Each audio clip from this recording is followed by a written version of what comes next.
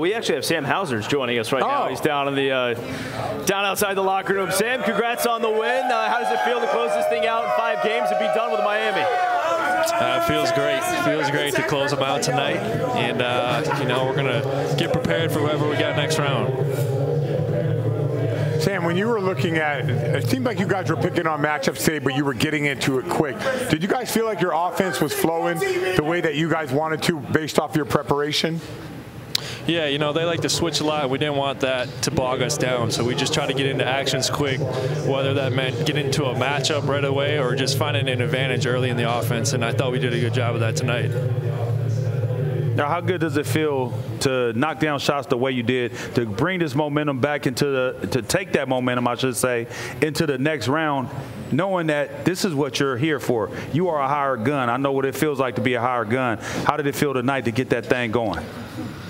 Man, it always feels good when they're going in, as you know. But I'm just trying to play my role. Trying to play winning basketball, and trying to do things that don't show up on the stat sheet. Sam, what do you do between now and whenever this series? Do you guys get back in the gym? Do you take some time off? I know you're a big-time golfer. You just got through a series. Maybe you have a little bit of time. What does Sam Hauser look like next couple of days?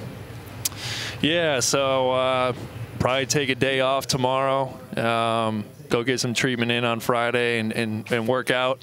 And then, we're kind of waiting. If Cleveland wins tomorrow, then we'll know who we're going to play. But it might go to 7 as well. So kind of waiting on that. I got to hold off on the golf until after the season, though, Scal. Got it. It's like the weather could still be better, yeah, for that too. You did have 17 points tonight, playoff career high for you.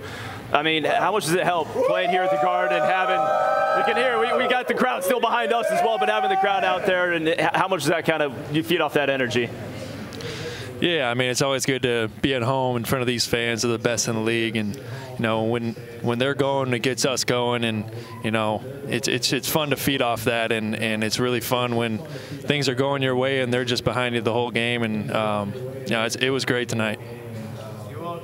When you're out there playing off Jayson Tatum, like Eddie just mentioned, he only had 9 shots today. But it seems like he draws so much attention.